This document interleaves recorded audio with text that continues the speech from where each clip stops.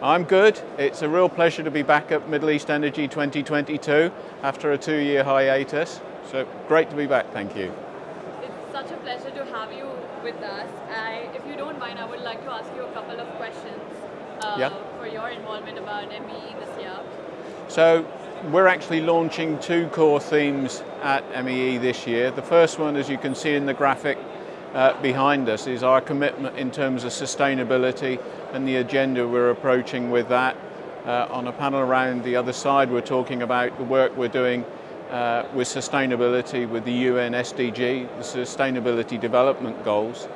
And the second theme, as an enabler for our customers to achieve their net zero aims, is what we're doing in the world of digitization of the electricity network to improve efficiency, connection of renewables, enabling them to make their journey through to satisfying the future world we're striving for.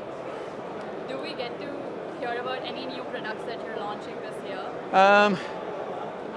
New products, not dramatically new. A lot of what we've got on the stand this time is an evolution of our software and our automation package, which are really, it's that software world, or the evolution is in the software that's in the box. It's not something nice and new and big and that you could go and touch, but it's really important in terms of, as utilities are more and more understanding the complexity of their network, what they now need from us as the equipment providers to be able to enable them to successfully monitor and control their network.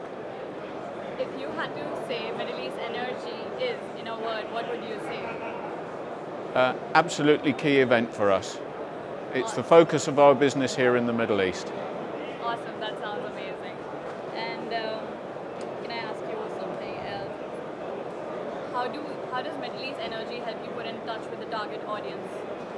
So for us, our core, Lucy Electric is an international business, but the largest sector of our business is the broader Middle East region.